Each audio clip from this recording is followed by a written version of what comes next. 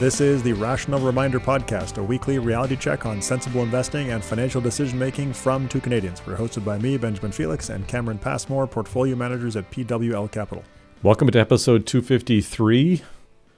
Ben, almost 5 years ago now, we sat down with two microphones and not a clue what we were doing.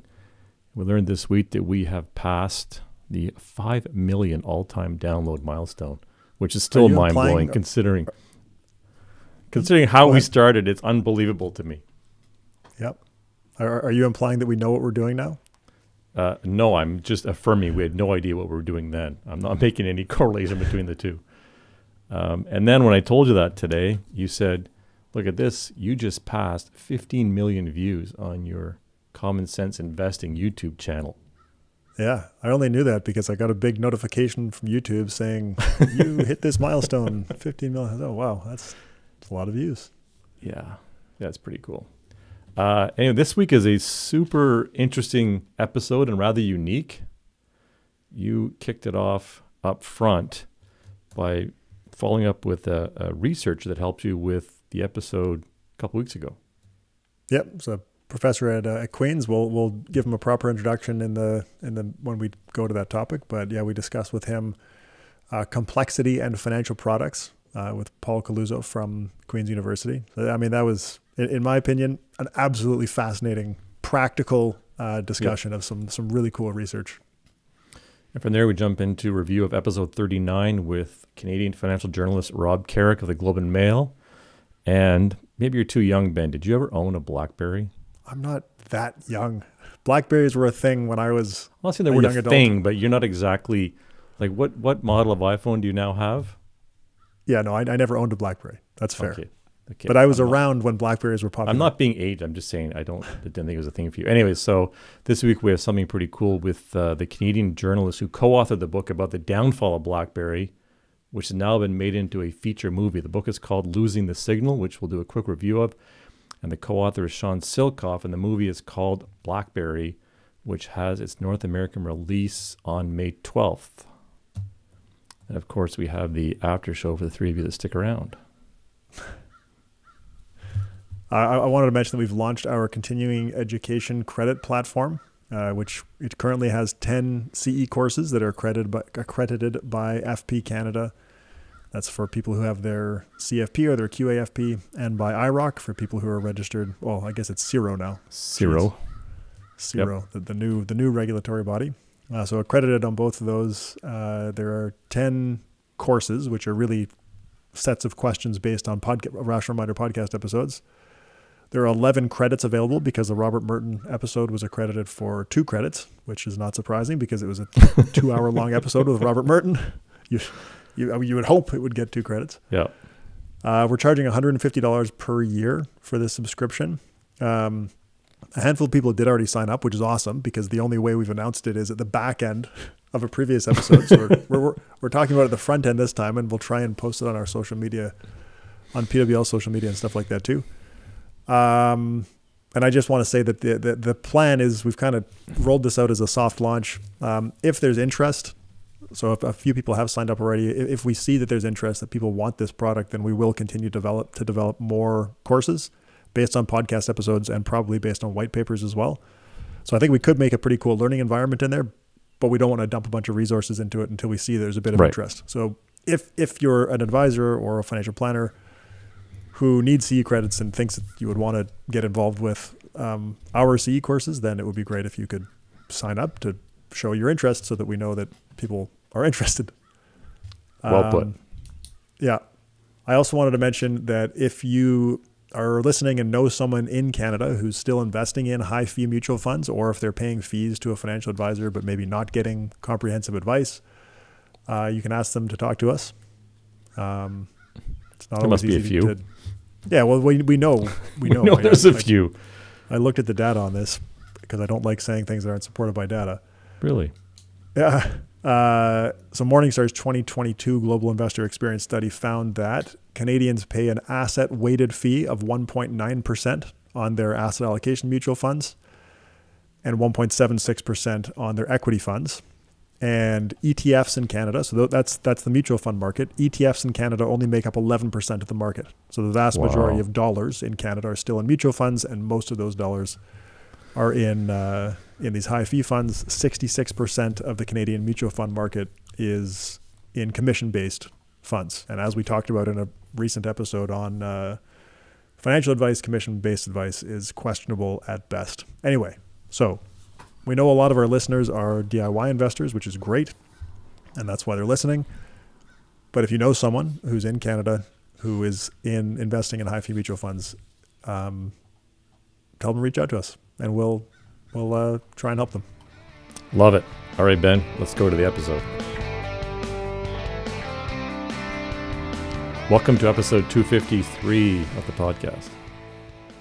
All right, so today this is not a typical guest episode, but we have two guests. So it's kind of a fun format today. Right now, what we're going to do is discuss the paper Complex Instruments Have Increased Risk and Reduced Performance at Mutual Funds, which is a paper published in the Critical Finance Review. This is a paper that I referenced when we discussed covered calls.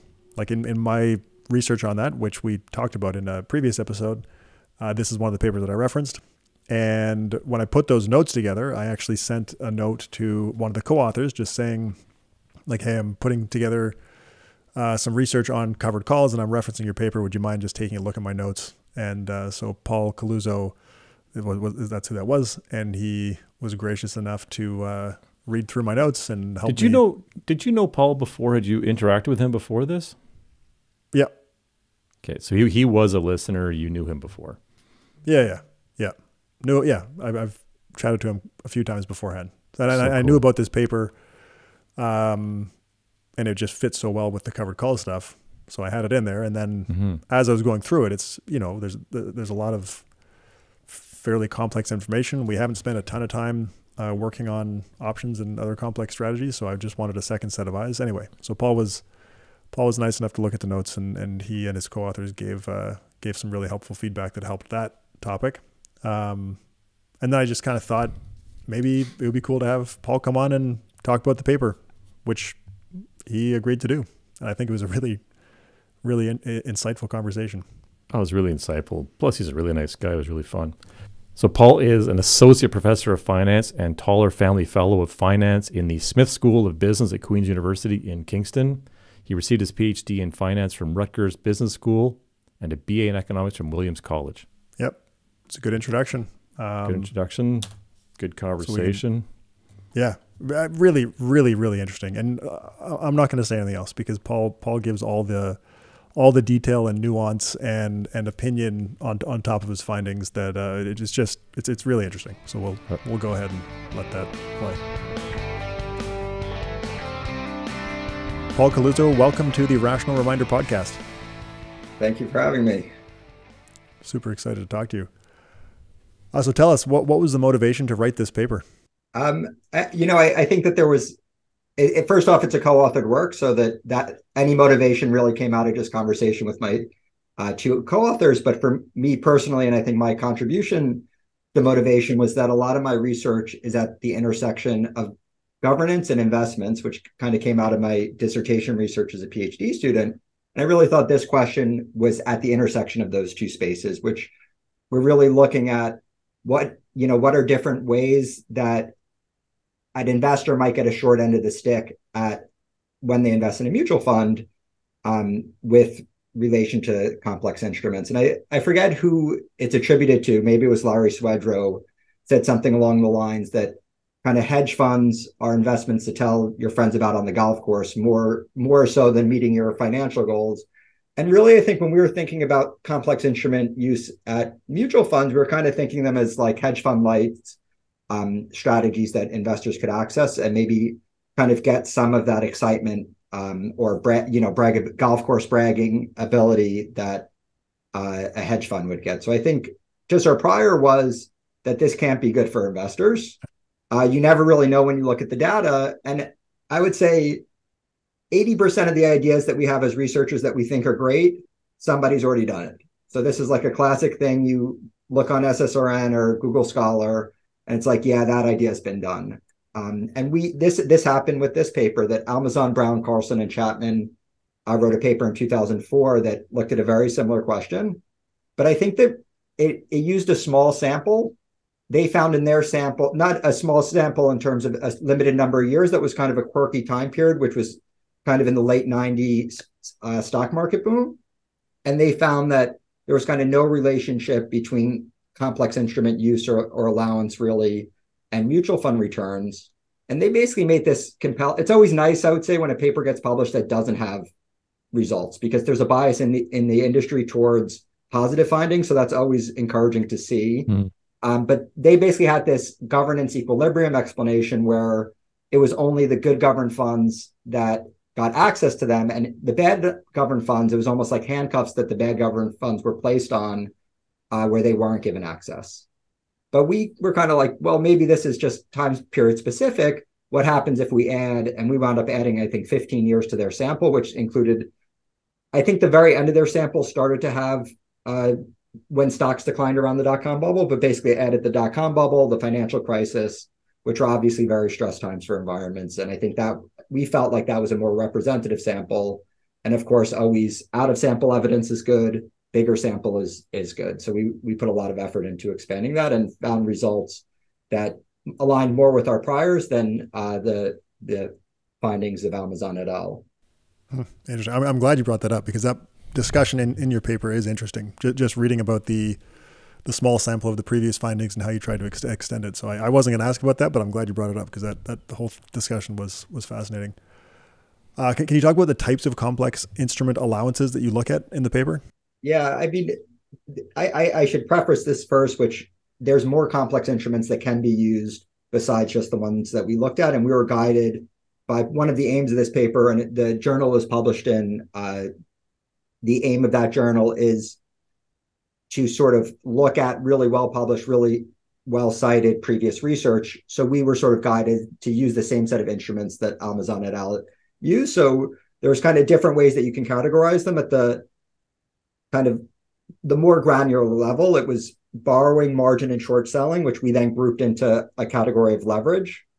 Then there was options and futures, which we grouped into a category of derivatives. And then there's something called restricted securities, which is a bit esoteric, but it's basically securities that aren't traded on public markets, that we kind of looked at it on its own. We thought that last one was a little different than it's not necessarily complex, it's more illiquid, but we wanted to, again, replicate the previous study, but we also found that our results were robust if we didn't include that last category. And we have results that also look at them, those different categories individually. One other thing that's worth mentioning is that this was all in the equity space, that kind of to specify a lot of, for example, one of our performance measures is the alpha in a regression on not the CAPM, but on the Fama French variables and momentum. And sort of that works a lot better in the equity space. So that we kind of following past literature focused on equity mutual funds. So there's definitely other funds that I would say layer on even more complexity by investing in markets that aren't limited to equities, but that's outside the scope of the study that we did. Why did you focus on allowance as opposed to actual use? It was more of I would say mainly an empirical issue, which is the idea that as researchers, there's kind of a joke that the first comment you get in any presentation, especially as a governance researcher, is about endogeneity. And really what we mean by that, and specific to this paper, is the idea of reverse causality. So the idea that it's not that complex instruments are causing bad performance, but it could be that bad performance is causing funds to use complex instruments. And there's actually kind of theoretical stories of why that could be the case. For example, there's this like tournament literature, which is that if you're behind, I mean, I like to think of the tournament literature as when you're watching I'm American, we have Canadian football now, I'm also Canadian now, but if a team's down at any point in the game, it's usually not a good idea just to throw a bomb for a touchdown, right? It gets intercepted probably a third of the time, batted down a third of the time, and caught a third of the time, except for when you're down 6 points and there's no time left, right? So what mutual funds might do is if they're down because they get evaluated sort of at month end quarter end, year end, if they're down at the very end, they might use complex instruments to try to kind of throw that Hail Mary to get returns. And if that's the case, you would see a spurious relationship between the use of complex instruments and negative returns, because they tend to use the complex instruments in response to negative returns and not vice versa. Whereas with allowance, that's set sort of way ahead of time, usually ahead of time, and it's not dynamically changing, or not as much dynamically changing depending on performance. So I think that that's the main reason why we focus on allowance. But I think there's also issues, for example, with governance. If you're an investor, you actually indirectly set the fund bylaws as, do you want them to use the allowance or not? There's a similar sort of case to be made for regulators also doing that. And then we also have sort of this outstanding question, which we've seen a big increase in allowance in sort of past years. So we wanted to try to address what that increase in allowance might, what might be the causes and effects of that. And I think the last thing is that, again, one of the aims of this paper was to replicate that earlier paper by Almazan et al., and they also focused on allowance. Now, with kind of that whole spiel, I'll also say that we have tests that we just look at use. It doesn't seem like that effect of it didn't seem like they were throwing those Hail Marys in response to being down, and our results are kind of consistent whether we use use or allowance. Very, very interesting.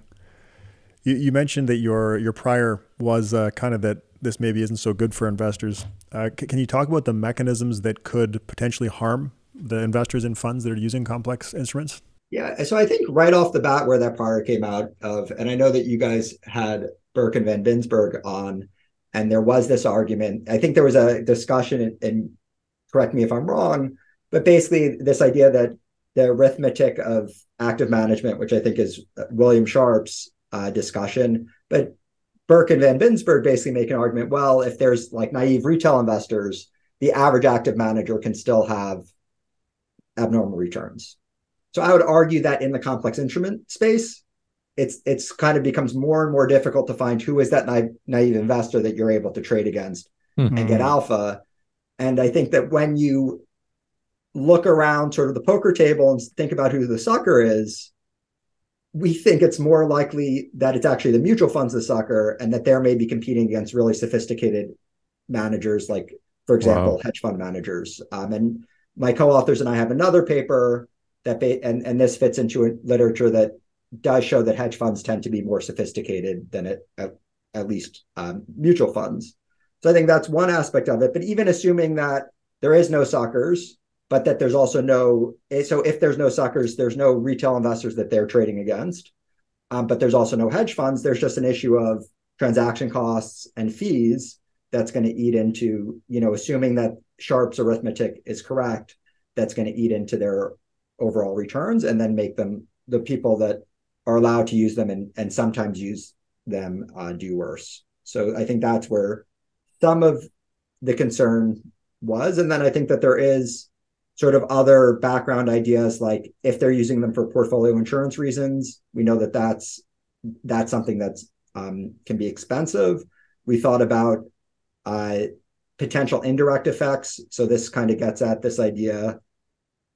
I remember hearing as a skier when people first started wearing helmets and seeing like a study in the New York Times that said the people who wore helmets actually got injured at higher rates than people who didn't wear helmets. And it's basically the idea that once you put on a helmet, you ski more recklessly.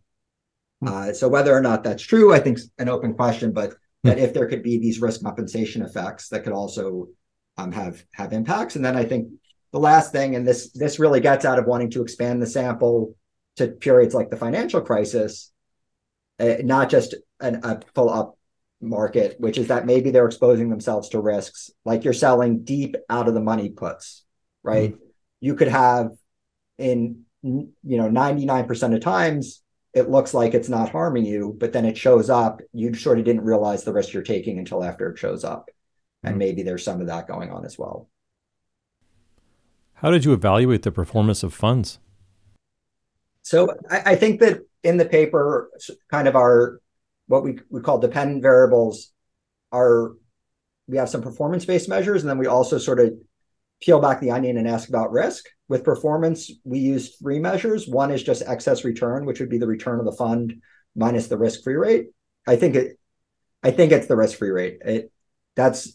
I just don't want to misspeak, but it would be worth checking the paper just to make sure that it's the risk-free rate and not minus the market return.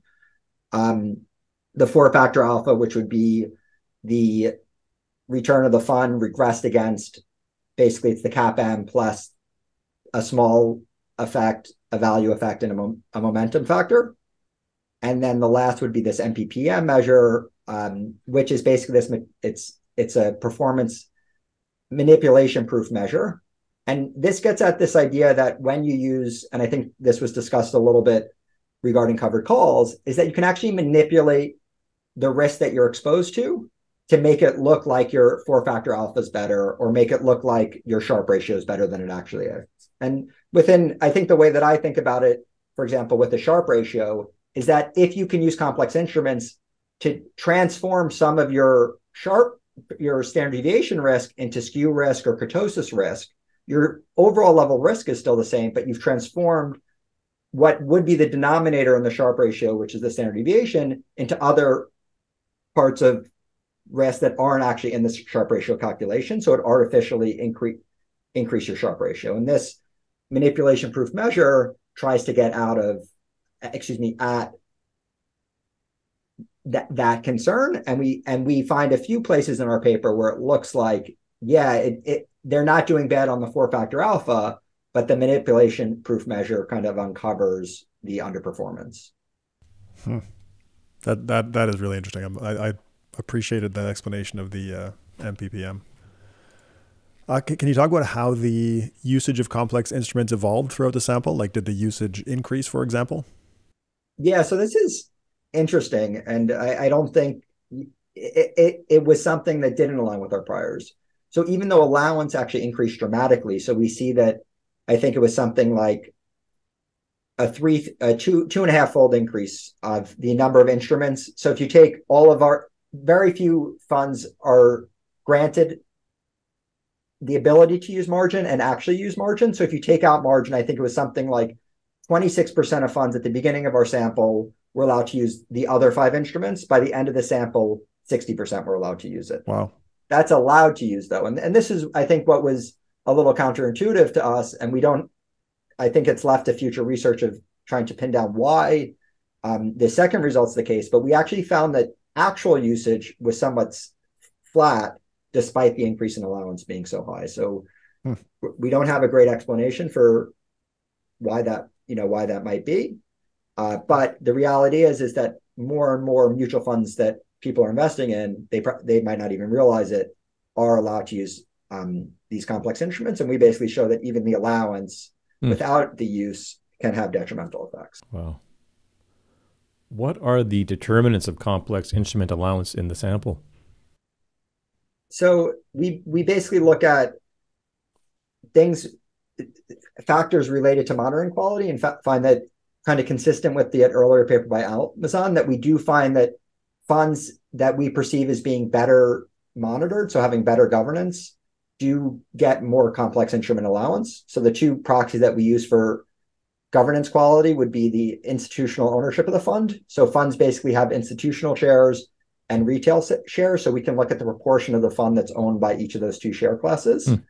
The second thing is the fund family size. So just a bigger fund family is going to have more resources and probably more controls to internally monitor. And we find that bigger fund families are more likely to grant allowance. Now, there could also be, in addition to governance with fund family, just an economies of scale effect, where if you have the trading, you have a complex instrument trading desk if you're a big fund family. So that could be part of the effect. We also find, just independent of fund family size, just larger funds are more likely to have allowance. And then we also see that younger funds and funds with worse fund flow, so less money going in, are more likely to have allowance. And I think that the younger fund effect might be a little bit because just if you sort of came of age if you're a fund at inception was more recently, that's when allowance was more the norm.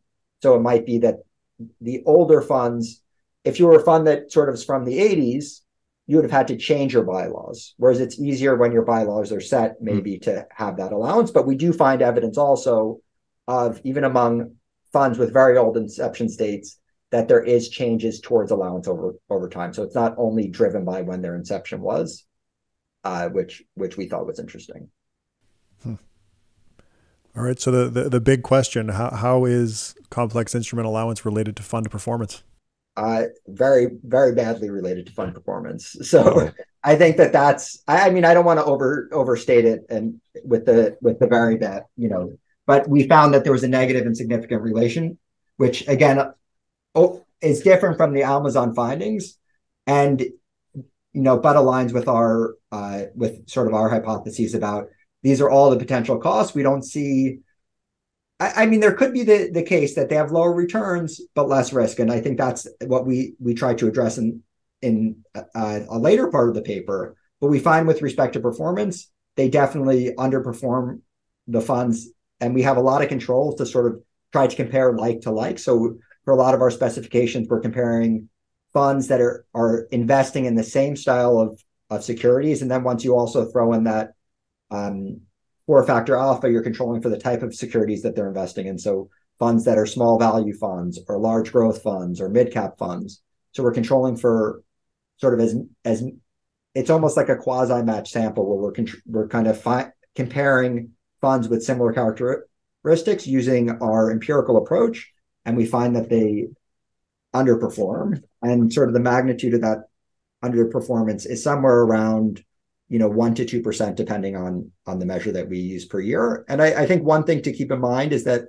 we made it sort of a very conscientious decision in our analysis not to basically control for expense ratios and transaction costs, because we thought that those are mechanisms through which there could be the drivers of the underperformance. So this is sort of net of those costs, not gross of those costs.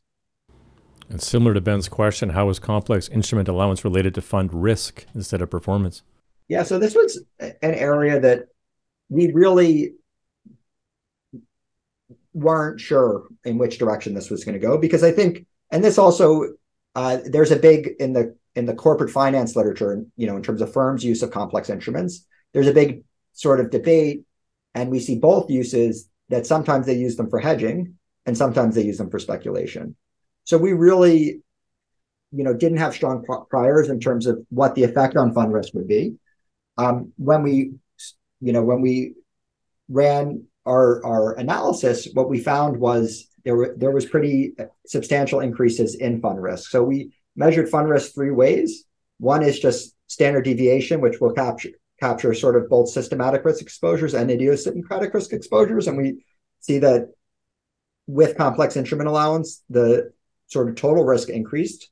And we actually saw that was more driven by the systematic risk component. So we saw that the beta of the funds went up, whereas their idiosyncratic volatility wasn't significantly changed. And there's different complex instruments. So for example, futures are usually on an entire index. So if a fund's using futures, I think it's not surprising, at least if they're long futures. If they're short, you'd expect a lower risk. But if they're long futures, you would see that sort of relationship with more beta exposure, but not necessarily more idiosyncratic risk exposure. How did the funds with more complex instruments perform, or instrument allowance perform in up and down markets? Yeah, so this was one of the really sort of interesting things that we found, which was that we split up.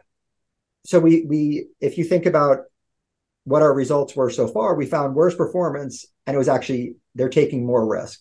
So when you put those two things together, we thought, well, if you're taking more risk, usually you perform better during up markets and worse during down markets. So what we did is we split our sample, and we split it a lot of different ways, but we looked at, in sort of the simplest split, just in that time period, was the market up or was it down?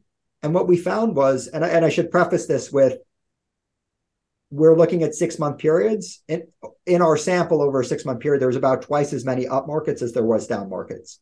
So even if you do less, ideally, if you're doing well, you do better in up markets than you do in down markets. And in that you do, overall better. But even if it was like a 50-50 split, since there's more up markets, you would still outperform. But what we find is actually when the funds use allowance, kind of the magnitude of their underperformance in down markets is about 3 times larger than the magnitude of their performance in up markets. So that when you group those together, the performance in the up markets isn't enough to compensate them for the performance in the down markets. And I think whenever you see a result like that, I think in almost every one of the papers I've ever written, we've made sure that even if we take out the financial crisis, which was kind of an anomalous period, that not to say that it can't repeat, but when you only have a 15-year sample, it probably isn't. That's probably like a 1 out of 50-year event, not a 1 out of 15-year event.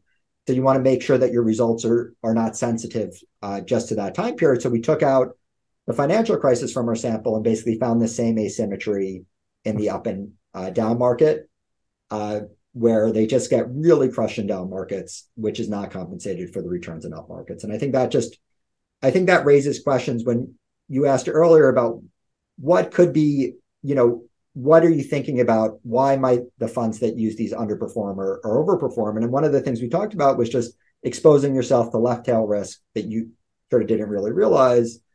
And it seems like, this result is consistent with that left tail risk exposure.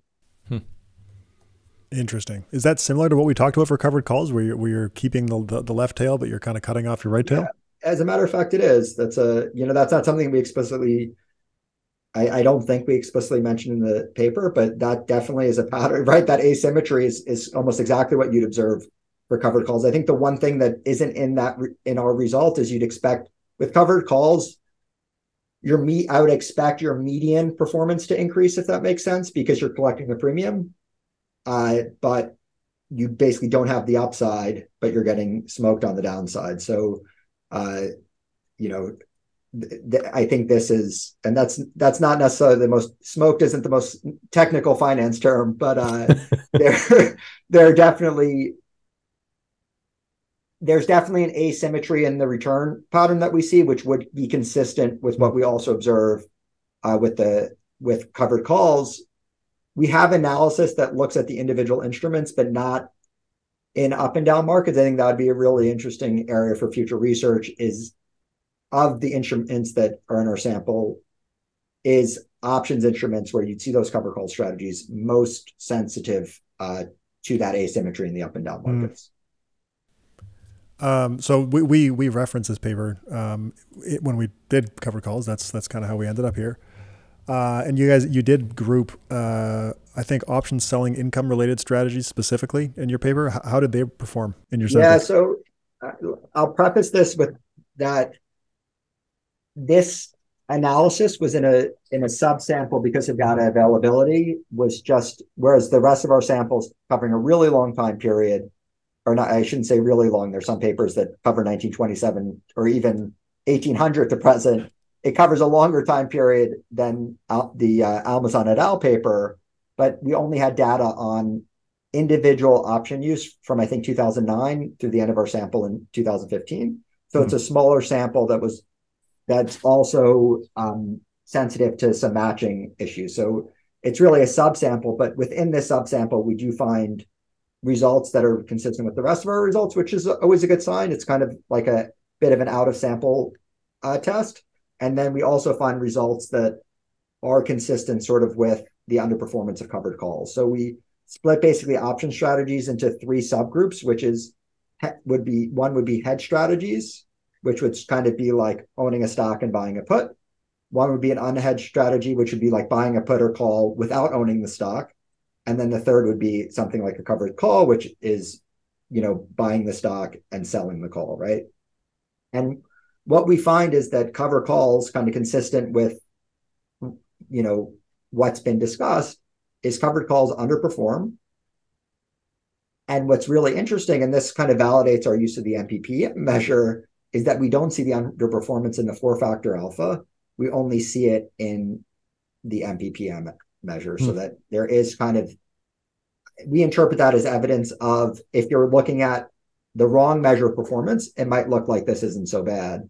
But once you properly adjust for the risk that you're being exposed for, it isn't benefiting the investor. I would just preface that with it is a shorter sample. So the same concerns we had about Almazan et al.'s paper only being a 6-year sample, you could also argue that those concerns relate to that. So maybe in years in the future, there will be a replication of this table or in a future research in this table. And that's actually one thing that my co-authors and I are excited about is I think in 2019, the SEC created new regulation to better disclose the complex instrument positions of funds. So that's something that we're looking at of what else can we study in this space using the new form that mutual funds are required to fill out. But I think one other interesting thing about sort of that analysis that we did was that the unhedged strategies, so just kind of the speculative positions, were actually the least detrimental to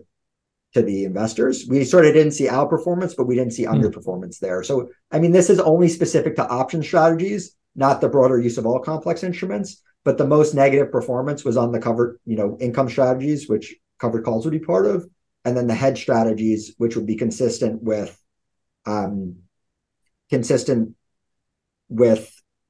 just portfolio insurance being expensive.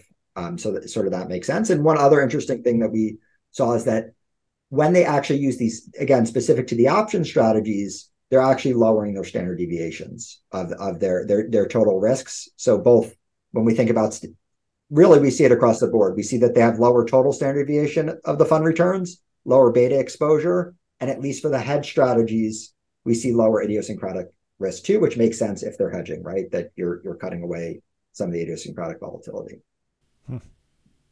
So, Paul, what do you think is the main takeaway for investors hoping to get superior performance from funds employing these complex products? I think the main piece is, buyer beware. That if at least, over our sample period, and we've also extended our analysis to go back to basically when this information is first available. So we have analysis in the paper that also includes Almazan sample period, which we don't include in our main analysis because of just issues with the data that far back. But we see that there is a negative relationship between these complex instruments and performance, which is not good for investors. And then there's also a very negative relationship in really bad market periods. And we know that, that's when it hurts the most, right?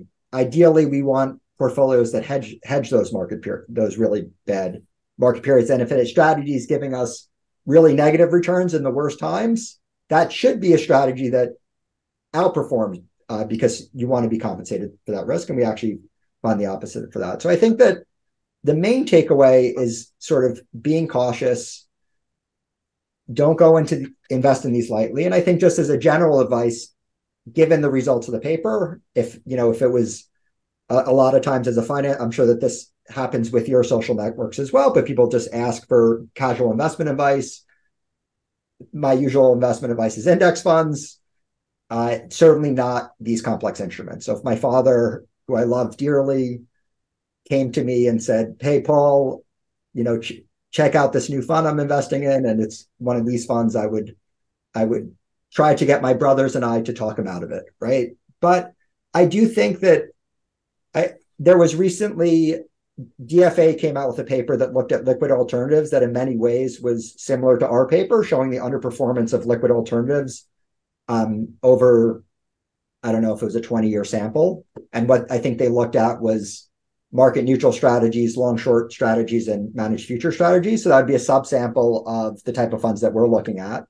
And they basically showed very similar results to us, that they underperformed, I want to say like the stock market, 60-40 type portfolio over the past 20 years. And Cliff Asness, who I have tremendous respect for him and the both the researchers and practitioners at AQR, basically took offense to the paper because they run a lot of those strategies.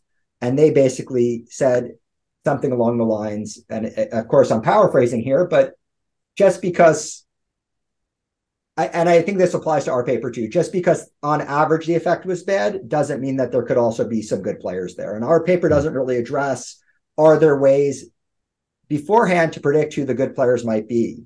And I don't know for sure that that's possible, but I think there could still be the possibility that maybe there's funds that have low fees or have a good track record of keeping transaction costs down or have a very systematic strategy that takes out emotion. Maybe those strategies won't underperform and just give investors, just like an index fund, give investors access to just passive risk exposures. So I think that's just the one caveat to our finding that I would put down, that I don't think it should be necessarily a criticism of the entire industry, and there could still be good and bad apples in the industry. Interesting. But maybe not as straightforward as the advice to buy index funds. Yeah, no, that's definitely and I think that's there's a long line of academics, some of the great ones that have appeared on your podcast, that would give that same advice, that I think getting passive, low cost exposure to, diversified exposure to markets is going to be your best bet for the long term. And especially, I think a really important aspect of investing is being able to stick to your strategies. And when you're investing in black boxes, it's going to be really hard to stick to those strategies. So I got to ask, you've got these findings. You mentioned DFA had a paper with similar findings. Why do you think that we're seeing complex products grow when they don't seem to be performing that well? Yeah. I think the hopeful academic would say that, and I have a paper that shows that after publication of academic research, market participants change their behavior. So this is in the context of investing in stock market anomalies. But I would argue that one contribution of our paper is that there was this paper that was very well cited from 2004 that said complex instruments aren't necessarily bad, especially if the use is at well-governed firms. And I would say that, well, now we have new evidence, and maybe this new evidence will change investors' priors. Like the CFA covered our paper, like the CFA Digest, I want to say, covered our paper. I think that a public, a forum like this podcast will also sort of get the word out to investors, and I think could potentially lead to less allowance or less fund flows going to those funds that grant allowance.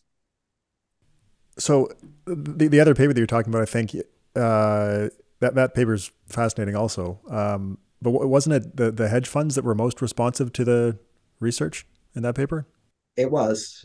So I guess the counter to that would be that maybe retail I would say this is maybe the academic channel isn't the best way for retail investors to hear, academic publication, but there's other ways to disseminate information. I think the podcasts geared towards retail investors is one way to disseminate that information. So, I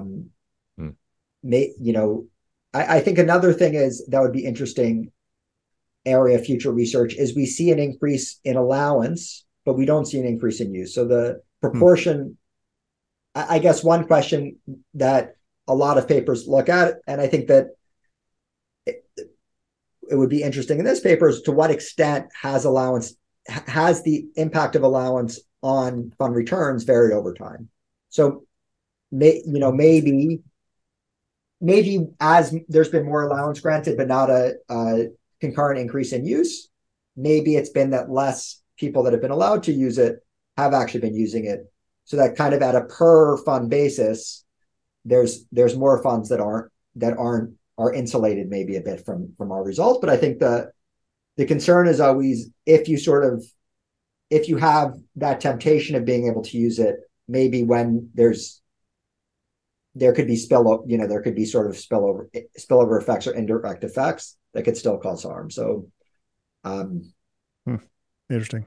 Yeah, I would say also just that the SEC creating this greater disclosure should also bring attention to it. So it's not something that like the SEC is oblivious to. That in 2019 they completely revamped the disclosure requirements of funds using complex instruments. So that could also maybe shine a spotlight on it. I think that generally, again, there's nuance to almost every result in finance, but generally more transparency is a good thing. So shining a spotlight on it, bringing transparency to the use of these instruments maybe also improves things. So I think that that's another audience for these sorts of research. Like we always think about other academics. I mean, ultimately we want our research to have impacts on the marketplace.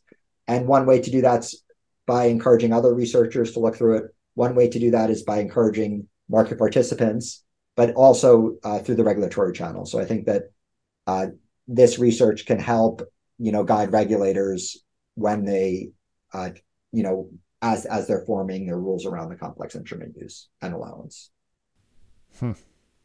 Awesome. That was super interesting. It's a really interesting paper, and I think you did a really nice job explaining it. Thanks a lot for joining us on the podcast, Paul.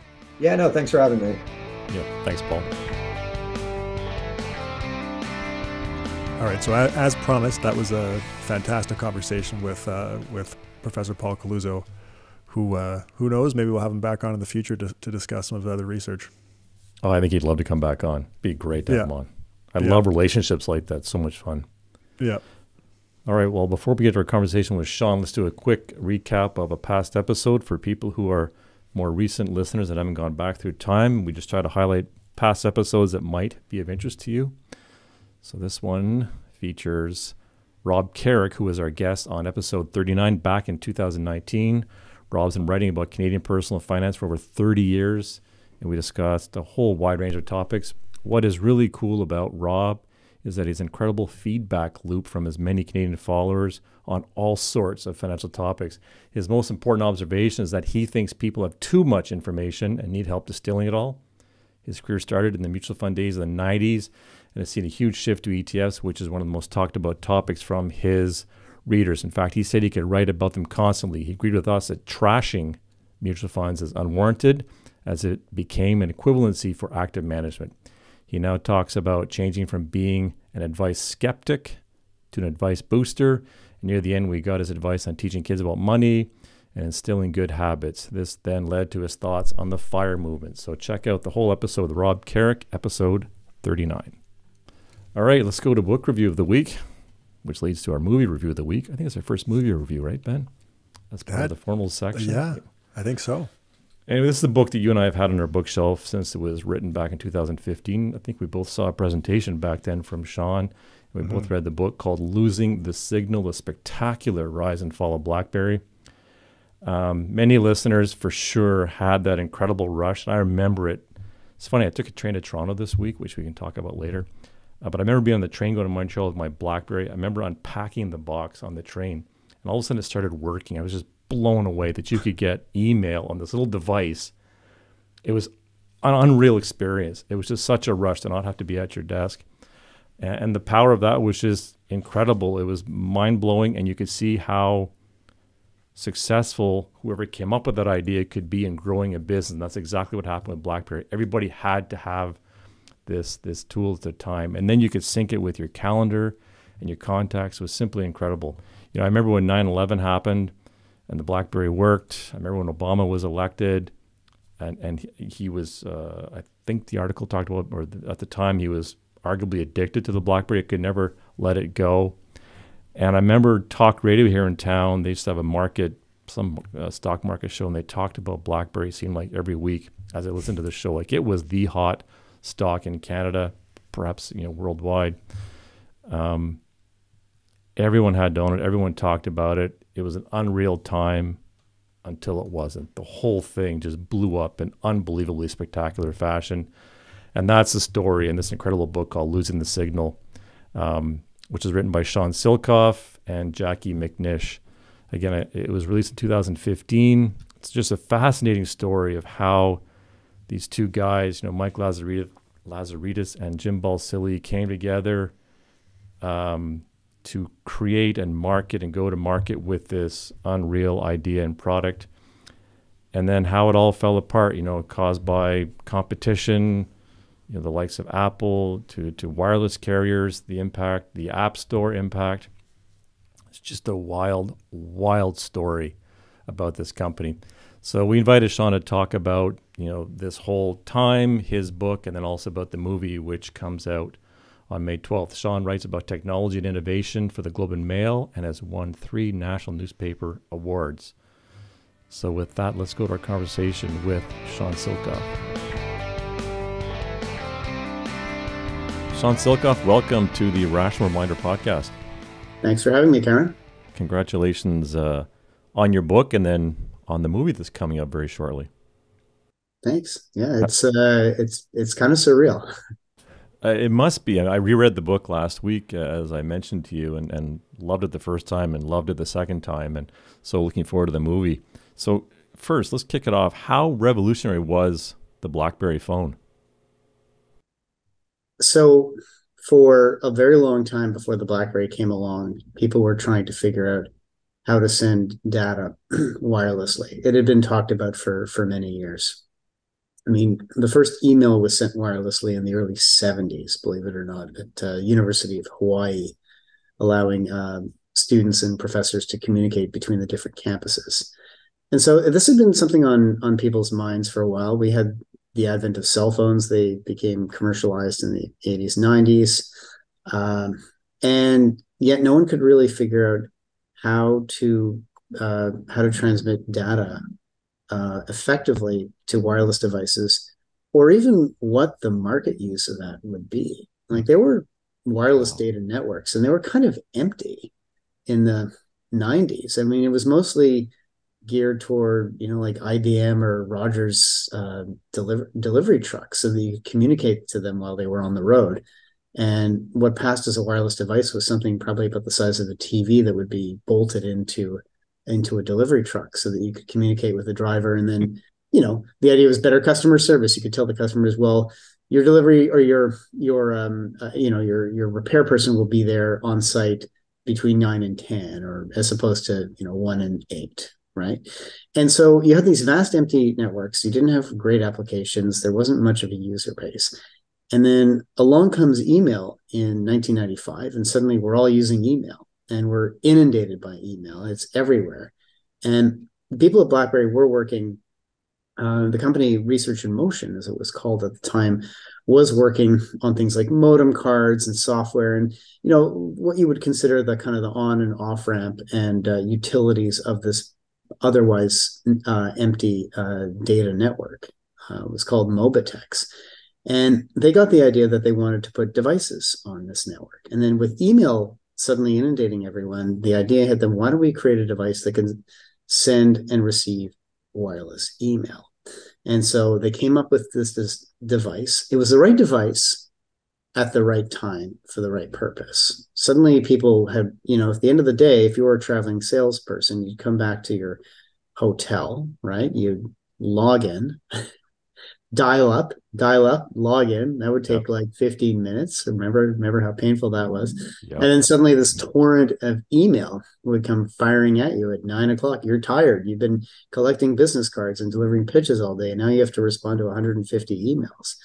And the great thing about the BlackBerry is it enabled you to communicate for the first time ever. And you have to remember, this is like the creation of fire in the mobile communication space.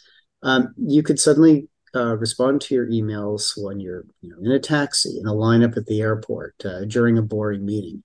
And the idea, and they pitched it the right way too, as an efficiency tool. And they really engineered the device to be super easy, and not only easy, but fun to use. Michael Lazaridis, the science co-CEO of the company, talked about removing think points. And that meant make the device as easy to use, simplest to use, so you don't have to think when you're using it. It just works. It works in the way you expect it to work and the way that you would want it to work.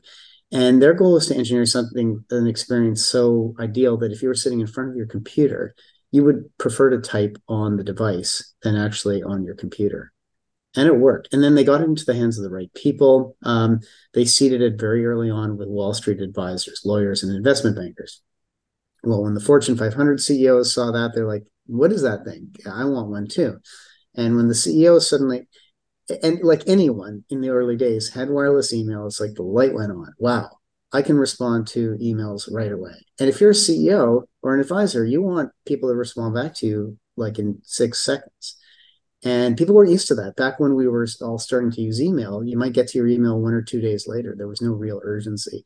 The BlackBerry brought urgency to email. And because it was going to people in the hands of people who needed information to make decisions right away, it spread like a virus. Because if you were CEO, you wanted all your direct reports to have a BlackBerry if you had one. And then they needed one so that all their direct reports could get the information as soon as possible. So it spread like a virus that way.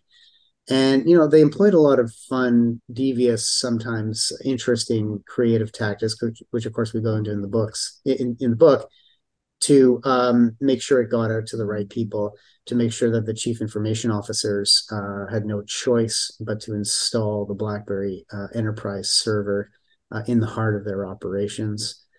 So it began to spread that way. 9/11 happens, and communications are down in Manhattan and in Washington. The only people who can communicate on devices in that traumatic time are people with BlackBerries. So one of the first things that happens after everything gets back to normal is everyone in the House of Representatives gets BlackBerry. So very quickly it became adopted and sanctioned as the device of choice for very powerful people.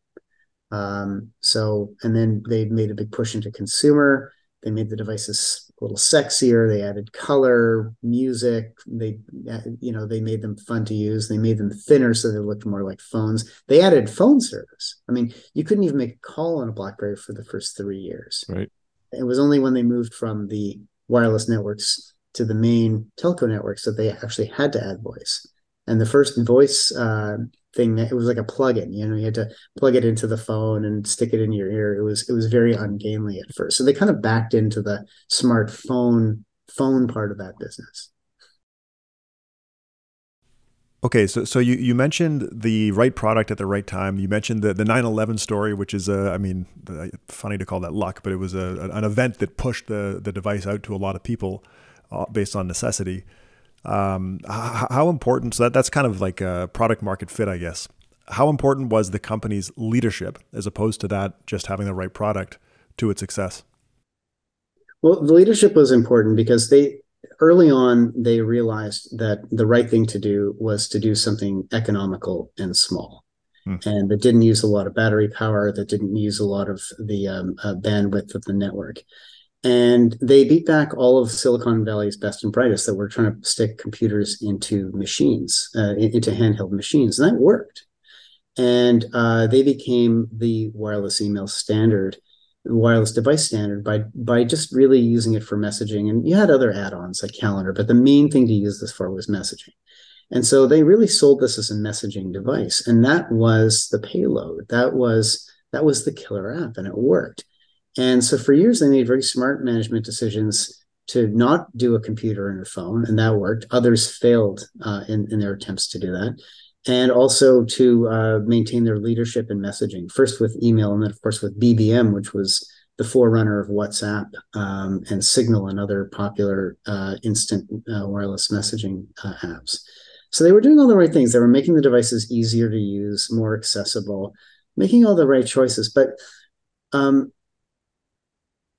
the key decision that they didn't make well was when the Apple came on the scene. So BlackBerry were great innovators and they were terrible followers. And their reaction to seeing the Apple was, first off, well, this is a computer and a phone. We've seen this movie before. It doesn't end well. It's going to suck up battery life. The batteries your batteries are going to last a few hours and that's it. It's going to hog the network because you're putting through a lot of data, because remember, BlackBerries were built to do email and messaging, and Apple was about browsing the internet. That was a data-heavy endeavor. And it's not very secure, and typing on glass kind of sucks. So that was BlackBerry's reaction. So they didn't think they needed to have a reaction at first. Whereas Google, which was planning a keyboard phone like BlackBerry, took one look at the iPhone when they saw it in early 2007 when it was announced, and they tore up their plans for a keyboard phone and said, okay, we have to go all in on touchscreen. And that's what led to the Android operating system. So BlackBerry were great innovators, terrible followers. When Verizon, which didn't get the Apple for the first few years, wanted an iPhone killer, BlackBerry said, we can do it. It was a big contract for BlackBerry.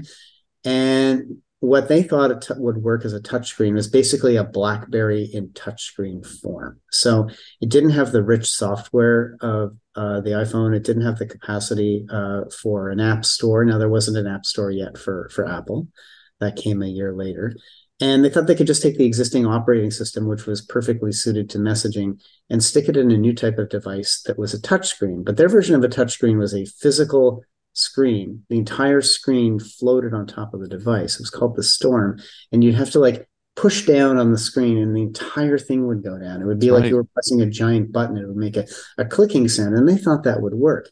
And the problem was they had too few months to put this together. It was a brand new type of machine for them. They had to redo the software. There was a lot that could go wrong, and a lot did go wrong. The devices were buggy and they were clunky. Like people, once they worked on a touch screen, with this nice screen that you would do that with, that was the new paradigm. And this was not that. Like it was like they were dealing with old dead technology. It felt mechanical.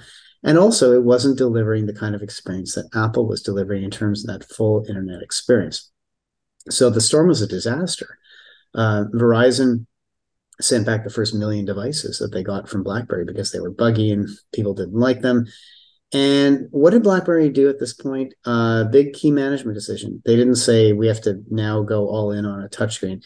First, they tried to perfect the problems in Storm. So perfect the flawed product with the Storm 2. And they were even working on a Storm 3 when the telco said, hey guys, like, can it with this fake touchscreen, give us a real touchscreen. So then they figured the problem was they needed to get a browser. So they bought a browser company and things ran slow. So finally they realized, okay, we need to build a full touchscreen device from the beginning. And they encountered some indecision about what to do, how to do that. So the time they came up with the BB10, which was their full touchscreen, complete, competitor to Apple and Android, it was 6 years later. And in tech, 6 years is forever. You don't have 6 years to come up with a competitive response. And the App Store was also really destabilizing for them because, in a world before Apple came along, the carriers ruled everything, and BlackBerry was fine with that. They didn't even want you to have an app store. Like the carriers were very controlling, and that's the way the world seemed to be for BlackBerry. These were the gods of the business. Suddenly Apple comes along, and AT&T gives them carte blanche to come and go on their network with all this extra data, crash the network, and then a year later they let them open up an app store. Well, in the old world before Apple, Nokia tried to do an app store, and they were punished for that. BlackBerry, to get BBM out to the phones, they had to do it around the backs of the carriers and sneak it into a software update. Like that's how you got, or browsers, you had to sneak it onto the network. And, that's the 2004 and 2005 reality. By 2008, 2009, the telcos are going, yeah, you want an app store? Sure. And remember that Google and Apple had spent years developing, very robust software, great ecosystem. They had a lot of developers. So they had a ready-made set of developers ready to walk in on day one and develop great apps. BlackBerry didn't have that because they never had to have an app store because their operating system was perfectly fine for the realities of the telcos. So the telcos blinking and giving Apple carte blanche really pulled out the rug from under BlackBerry in an unexpected way. And I'll tell you, so I'm just trying to answer your question by pointing out that they needed to act very quickly, but they were also dealt a tough hand, and it's hard to imagine in some ways how they might have overcome that. Here's one of the most challenging disruptions to BlackBerry. So when Android came out with this device, Verizon, which had been very tough on app stores just 3-4 years earlier, said, yep, you could have an app store. So boom, they have an instant app store. And then what Android does is very sneaky. Their 30% cut of app sales, they gave that to the carriers. They didn't need it. They just wanted to get search and other Google services onto every phone, right? So it's basically saying to the carriers, here, you sell our devices, here's some free money. What would you like to do with this free money? So what do you think the carriers did? They stopped selling BlackBerry and they started pushing Android devices. Wow. And then on top of all this, BlackBerry for years had been ordered en masse by corporations for their staff, issued to their staff. After the 2008-2009 recession, companies are looking to cut money, cut costs. So they say to people, you know what, the devices you use at home, you can bring them in and we'll just, we'll add them to the network. Bring your own device was devastating for BlackBerry because on the weekends and at nights, people weren't using BlackBerries for fun. They were using Apples and Androids. So all these things add up, and it's really, really hard for management to deal with that. So you could argue that like the moment the iPhone appeared, BlackBerry had to do everything right and they had to do it fast. They did everything wrong and they took too long. So, and then you also, another answer to your question is you had two CEOs, two co-CEOs. You had the business leader, Jim Balsillie, and you had the technical leader, Mike Lazaridis. And the idea was Mike was left to run the business, the engineering science side of the business. Jim was left to run the business part of the business. They trusted each other. That was great. That worked. That kind of arrangement works really well until it doesn't work at all. We saw a couple of tension points in that Jim, because he wasn't a technical person, trusted Mike and maybe didn't lend as much of a critical voice to some of the technical decisions that were being made at critical times. And then Jim on the business side, they were doing a lot of stock options backdating. And you might recall in the early 2000s, 1999 era, stocks were extremely volatile for tech companies. Like your stock could be worth $30 one day and 100 the next day and then 40 the day after. If you're issuing stock options to bring on employees, how the heck are you supposed to value that when one day you're making a millionaire and the next day you're making a pauper? You want to retain all these people. So what BlackBerry would do, which a lot of tech companies were doing at the time, was they were backdating options, picking a date in the past after the date someone hired and picking the right stock price to sort of basically maximize the gains that they could get. Well, that worked fine for years until the Securities and Exchange Commission came along. And because BlackBerry was an email company and because there were all these, and because there was all this, frankly, a record back and forth about all the conversations internally about who would get options grants. So they were kind of made the poster child of this problem and they got penalized. And during the very harrowing meetings with SEC, with regulators, Mike Lazaridis didn't know what this was. His signature was there, but he trusted all this to Jim. And he didn't want to go to jail. He didn't want to lose his company. So he cut a deal for more lenient treatment with the regulators. And Jim felt betrayed by that because he felt like these two had led the business shoulder to shoulder for years. Jim had helped deal with some of Mike's mistakes, and now Mike was sort of throwing him under the bus. So that kind of ruined their relationship at the worst possible time as everything is starting to come off with Apple.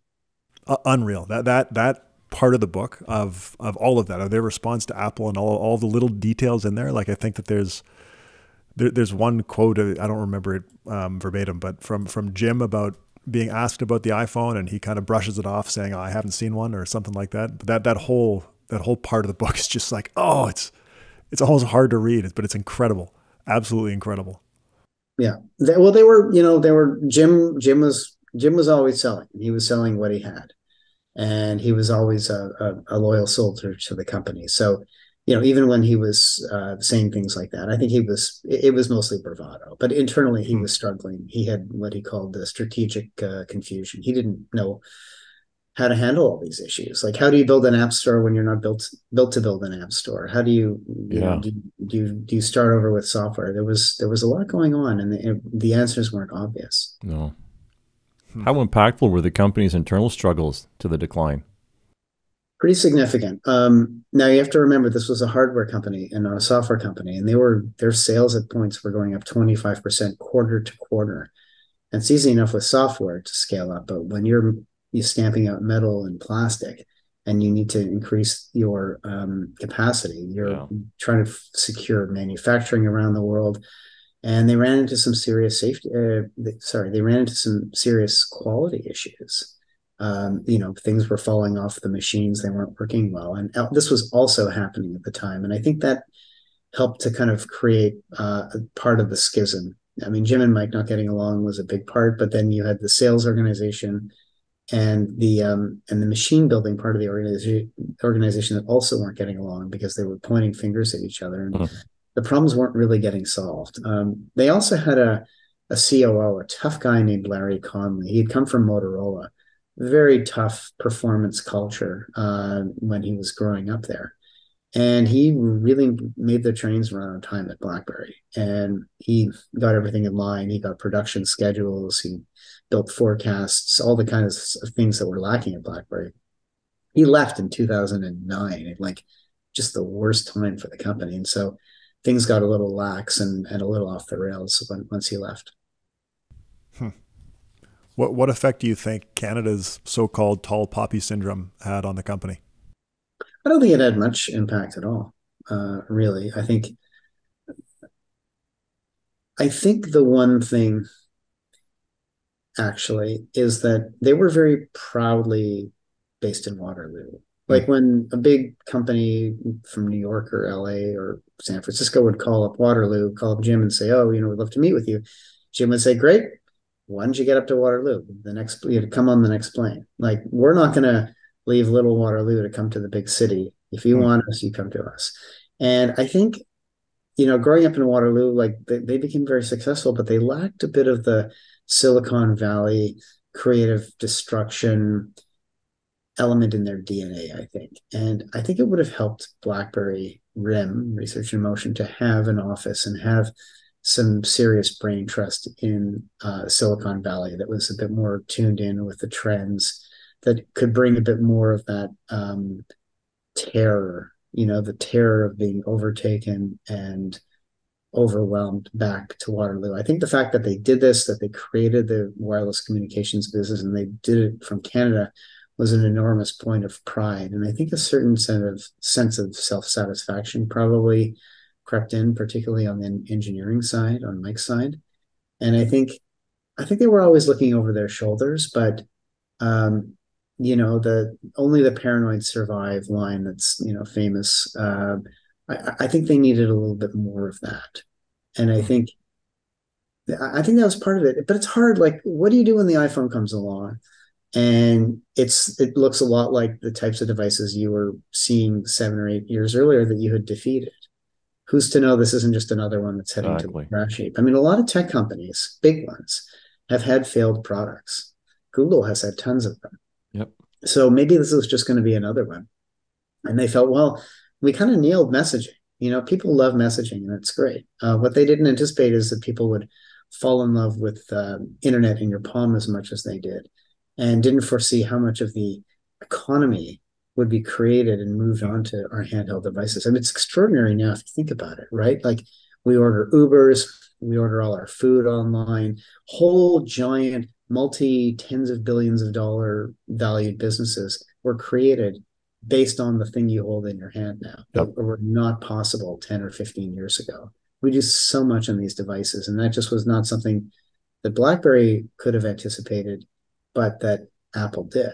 I mean, a lot was happening on BlackBerry devices, don't get me wrong, but Steve Jobs could see this was where the puck was going, and he said that, which was kind of a clever dig at Research in Motion when he introduced this, to pull out a Wayne Gretzky quote with the Canadian smartphone company up there prominently featured on his slides at the big release in January 2007. So what do you think makes this story so compelling to be told in a movie? Oh, well, where do you start? First of all, it's a rise and a fall. It's about an innovator. This is at a time, remember, where we are seeing a lot of business narratives reaching the screen, the big screen and the small screen. Social Network, the founder about Ray Kroc from McDonald's. You've got the Theranos story from the Bad Blood book, even the Tetris movie. This is an era where we are appreciating the character of the entrepreneur, the tech entrepreneur. This is a great and significant character in 21st century world we live in. I'm surprised we don't have an Elon Musk movie yet, but I'm sure we will. People are really drawn to and intrigued by these characters and their flaws, the companies they build, the people that they are. And there's a lot of drama here. I mean, this story has lots of classic dramatic elements in it. Remember, it's a rise and a fall. That's a classic narrative arc. It's about two people who couldn't be more different, who come together and then break apart over an issue that we first brought to light in our book, Losing the Signal. And it's about a technology that changed the world. It changed the way we live. So that's like, those are extraordinary elements.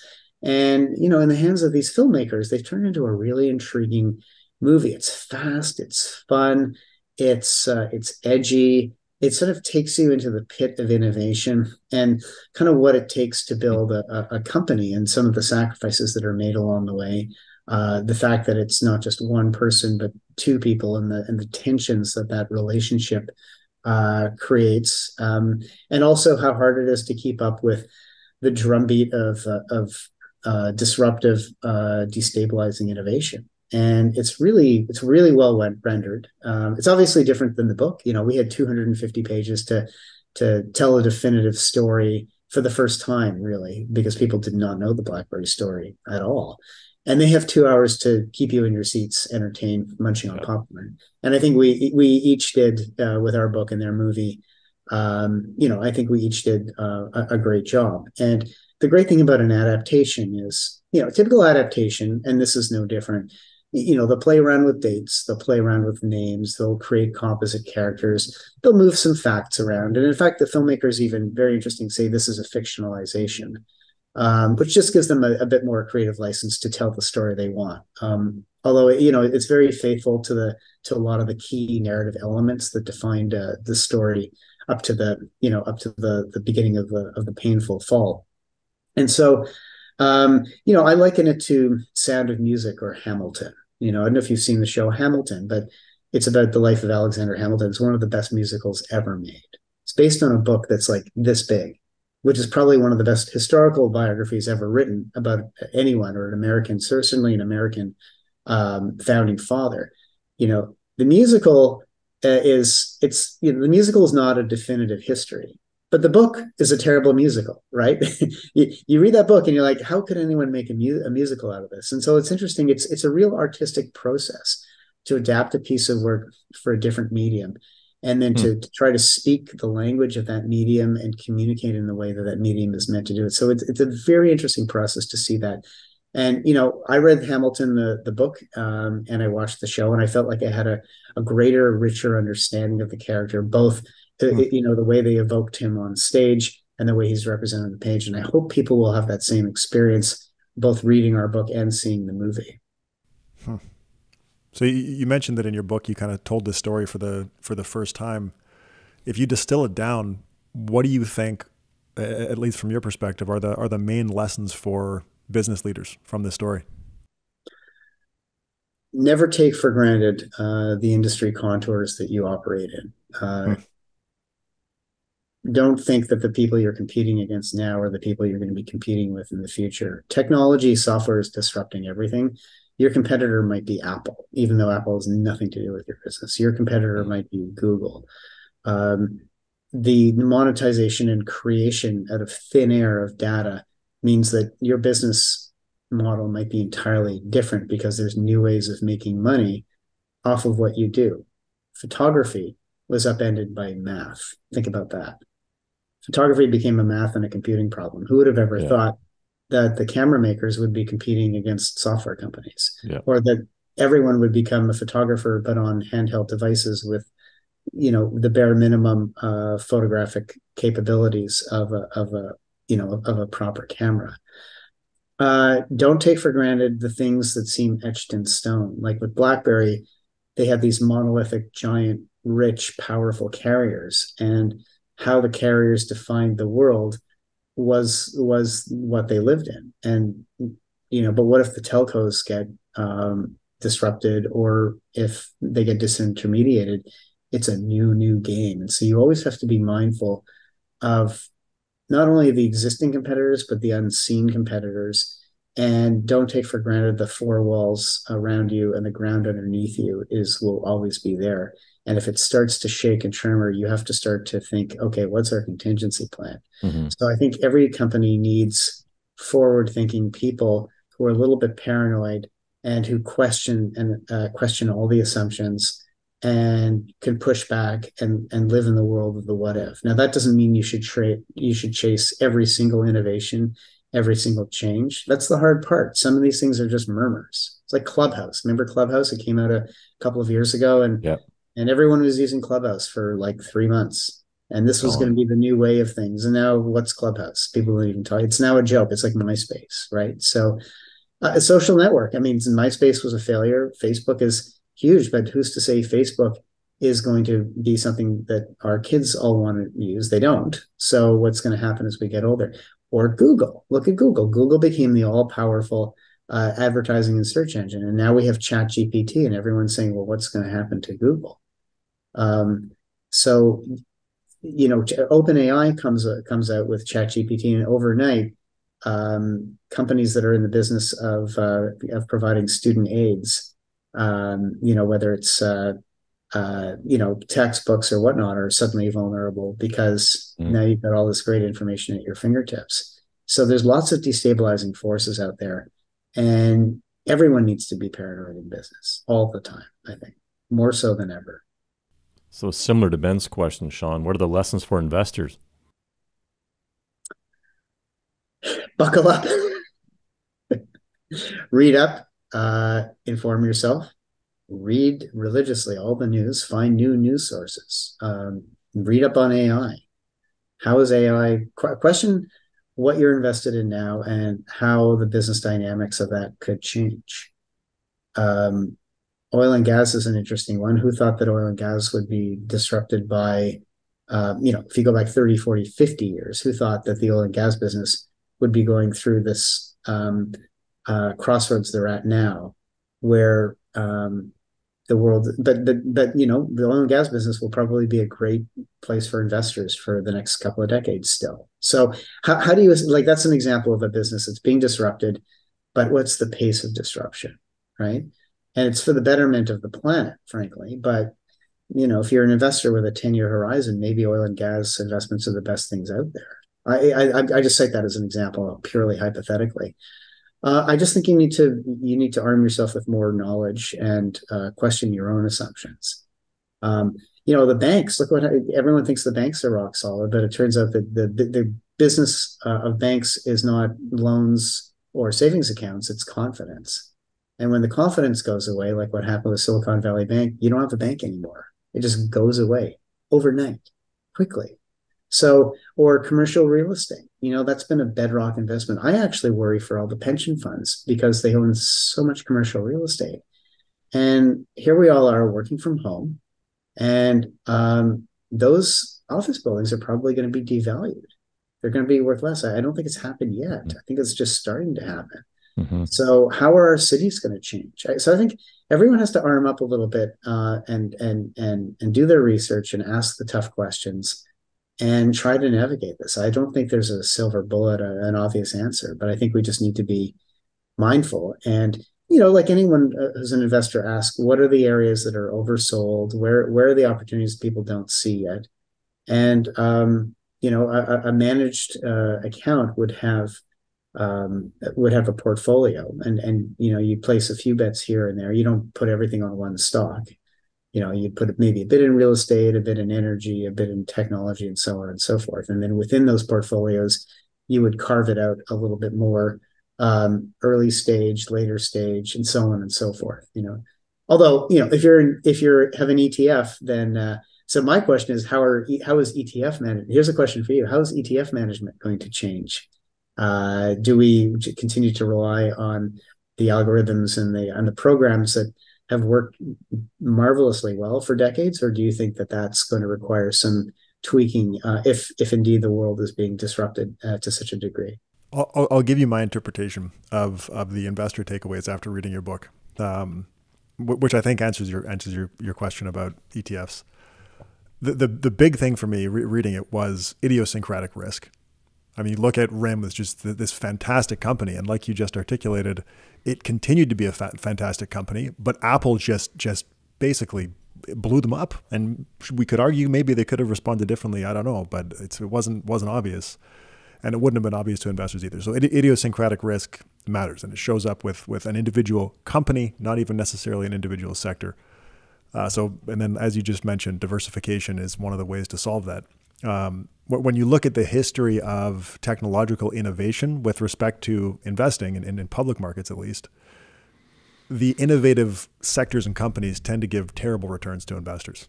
I mean, you look at railways versus software over the last, I don't know, 50, 75 years. Railways as an industry have declined significantly. Software has exploded, but railways outperform software historically.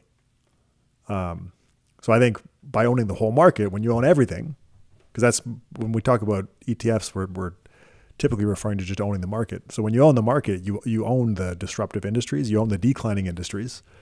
The declining ones tend to outperform, which is super counterintuitive, but it's the way it tends to go. And but then there will be superstar companies that come out like Amazon or like Apple within the disruptors. Right. But if you own everything, you own the declining industries, you own the disruptors, including the companies that happen to be the ones that go to the moon, you're in pretty good shape. So I don't think that has changed with the current state of the world. Interesting. Well, congratulations again, Sean. Looking forward to the movie, which comes out tomorrow, if you listen to this on the 11th when this show is released. So looking forward to that very much. So thanks for joining us. Yeah, thanks for having me on, guys. Really appreciate this. Thanks, Sean. Well, that was pretty cool, Ben, to have two guests, one episode, two very different guests. I mean, lots of fun. Two really interesting conversations. Yeah, so it's great to have Sean join us. So this is the after show. I want to talk about you becoming more active and I would say a little more assertive on Twitter. I don't know. I occasionally have inspiration to write Twitter threads, and I did a couple recently, and people seem to like them. Lots of fun. And I'm going to put a plug out for you. You put your Calendly link. Well, I did as well, but I'll plug yours. Your Calendly link in your Twitter profile. So if someone wanted to take advantage of that, I'm just saying it's there to be taken advantage of. I don't know. I don't know if I like the idea of being taken advantage of, but thank you for the plug. Take advantage of the opportunity to get a chance to talk to you. Anyways, I learned this week, there's advisors in Canada who aren't allowed to recommend index funds by their company. Mm-hmm. Just blew me away. We're going to be. I mean, that's one way to solve the whole deferred sales charge issue. Like index funds never paid the back end load DSC commissions, right? And now those are gone. So maybe the next now you just outlaw index funds altogether. Got to find a way to keep money in the high fee products somehow. Oh, interesting. Yeah. Right? Yeah. It's still incredible to me, given all the evidence. Anyway. That's a real problem. So I shared on Twitter today, the Future Proof announced officially, we knew this, but it's been now officially announced that we're going to be doing a live recording at the Future Proof conference this fall. So any advisors that are considering going, and I'd love to meet you and see you there. We're going to have our special guest, Hal Hirschfield, is going to join us in that live recording, which is pretty cool. Hal's become a good friend of us in the show. So I mentioned the rail service earlier. I went to Toronto by train. I think I dropped you a note. I'm not going to do that again. This country desperately needs, I don't know if we can afford it, but we desperately need high-speed rail, especially the corridor between Quebec City and Windsor, I guess. But it's just so slow, and the train is just so old and clickety-clackety, and it's can't work. You can't write. It just doesn't. Today's day and age, it's just not great. It was on time, though. I will say that it was on time. So I knew what I was getting into. So this is a shame on me. What do you make of the news that Robinhood is going to be going to 24-hour trading for some limited securities? Apparently it's from 8 in the morning on Monday till 8 p.m. on Friday. You'll be able to trade starting, I think, Monday the 16th, Monday the 12th. Anyways, be able to trade more than 40 stocks and ETFs, including Apple and Tesla. This is an exciting upgrade, apparently, that allows you to take advantage of opportunities no matter what time of day they arise. I just can't wait for the research paper that comes out looking at the difference in returns between people who trade during normal hours and people who trade during off hours. Someone recommended the podcast Goodfellas to me this week, which I'd never heard of. Bad on me, because this is a regular podcast you listen to, but it's fantastic. It is. John John Cochran, Neil Ferguson, and H.R. McMaster. It's really civilized. I love their debate. I love how they change each other's minds. They're not locked into their positions. Yeah, that's a good podcast. So what's your other top podcast that you listen to? Silence. No other main ones you listen to? Nope. Wow. Not even like Lex Friedman? Nope. Conversation with Tyler? Sometimes. Okay. Sam Harris? Nope. Used to, but nope. Yeah, a lot I listen to, a lot less. One of the things I've noticed is that I do a lot of podcast searching based on the topic or the speaker, which is interesting. Like I wanted to do some research this week on Craig Wortman, professor at Kellogg. And so I just looked up his name, and he's on a lot of interesting podcasts and had very different conversation, different podcasts. That's kind of cool. I do that quite often. Well, I do that for guests. If we have a guest coming up, then I'll go and find all of their past podcast appearances and listen to them. Yeah. But even if you're reading a book, right, you can go check out the author. I like doing that. So I find I'm doing that more and more, just kind of doing a end run on it. Let's go through some of the recent reviews. You want to do the first one? Sure. John Ota from the United States says, great investing podcast. Highly recommended. Great guests being asked excellent questions, well-researched deep dives on relevant investing questions, and in-depth book reviews, all backed by hosts who don't speak down to their audience. It's good.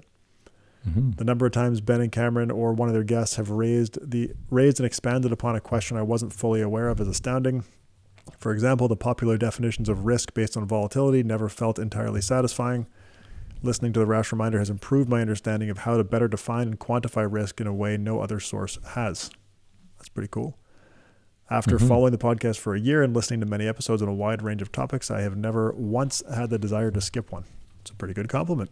That's pretty cool. Thomas Warfield from the United States said, best personal finance pod around. Absolutely fantastic pod. They have a great deal of respect for their listeners, which I absolutely appreciate. This is by far the best personal finance pod I've ever listened to. I mean, the thing is, and maybe the Rational Reminder community is an even more concentrated version of this, although I doubt that. Our listeners are really smart. Like I'm the dumb guy trying to learn from other people in the Rational Reminder community. The people that listen to this podcast they're very smart. Yeah. So that is why we don't speak down to our audience and have a great deal of respect for our listeners. And our guests. And our guests, definitely. Ricard 0CP from Canada says, great podcast. The content has had a profound impact on the way I approach personal investments and happiness. And the insights have encouraged me to think more critically about my own choices. Hosts never interrupt their guests and let them complete their ideas. I'm grateful for the time and energy you both put into creating such valuable content. Keep up the excellent work, and I look forward to continuing to learn more from your content. Very nice. Speaking of very nice, had a couple of people kindly reach out to me on LinkedIn. Christine from Massachusetts said she just checked out the pod and can't wait for the next episode. Well, you can go back through 252 episodes, I guess, plus your crypto series. And then Jordan Toronto thinks it is excellent and finds it truly one of the most informative sources for financial information. So I love hearing from people on LinkedIn. I don't know about you, but I've had a couple of people reach out lately offering a service to source guests for us, which I kindly say this is something we enjoy doing ourselves. So all of our guests we find ourselves. It's all homegrown energy that we do. Yeah. I get pitched sometimes too, but it's not a path that we plan on taking anytime soon. No. Reminder, meetups, Los Angeles, September 9th, Toronto, September 20th. And any follow-up on the Edmonton possibility? Well, Braden, I think, is confirmed to be speaking at that conference. So he'll be there, and I intend to go there also. But we have that overlap issue where we've got to be in Toronto for the first day of the Edmonton conference. So I've just got to decide if I want to, I guess, like fly to Toronto for 5 hours or something and then fly straight to Edmonton. Sounds kind of terrible, but probably will do that. Probably. I'm talking about my future self though. So we'll see how future Ben feels about that decision. So funny. All right. Anything else on your mind this week? No. It was really cool to have that whole cycle, I guess I could call it, with Paul, where we I wanted to learn about covered calls, and I remembered that his paper had looked at that, so read back through the paper, used it in our piece, and then to be able to reach out to Paul and ask if he'd come on, and having him review the notes on covered calls, that whole thing was just awesome. I mean, that's one of the cool things about having this podcast is that we have people like that are in the community, that are willing to engage and willing to help. So yeah, I think it's probably good for Paul to have his research talked about like that. I mean, he even talked about that on when we were on, that's kind of the impact that he wants to have. So that whole thing is just really personally rewarding, and I just think it's a really cool aspect of having this whole thing. Plus, you had a lot of engagement on that on Twitter. A lot of people were interested in chatting about that. Yep. Covered calls is a big deal. Wait till I do the CSI video on that. People are going to be. So apparently this is apparently covered calls is on the same level as dividends in some circles. Really? Yeah. That's what I've been told. Wow. You're really going to be the skunk at that garden party. It sounds like it. Yeah, it sounds like it. I also did a Twitter thread on structured products. That was interesting. I wasn't expecting a lot. Most people on there were agreeing, like, yes, these things are generally garbage, which was my argument. Not that they're all garbage all the time, and not that they're never useful, just that for the most part, retail investors are getting hosed in structured products. And I think we'll do a Rash Reminder episode on that in the future. But the thing that surprised me is that there are a lot of people who were defending them, and were, dividend level upset about the evidence. Like there were, I don't know how many papers, 8 papers maybe, that looked at big samples of structured products and showed that relative to the underlying payoffs, retail investors were overpaying between 4 and 8%, depending on the paper, for the payoffs in these products. But then there are people coming in saying, you don't know what you're talking about. Structured products are good. It's just the evidence. It's just the evidence. Yeah. Anyway.